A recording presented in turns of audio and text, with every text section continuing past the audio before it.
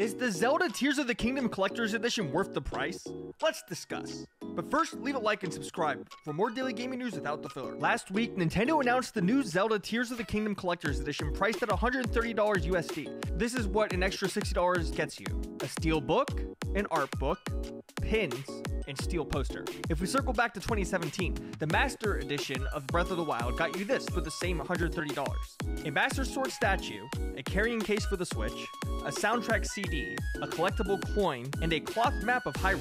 Do you think this is due to inflation, or is it just Nintendo knowing that it will sell out no matter what they put in there? Personally, I just wish they included a statue or the new amiibo. Let us know what you think in the comments.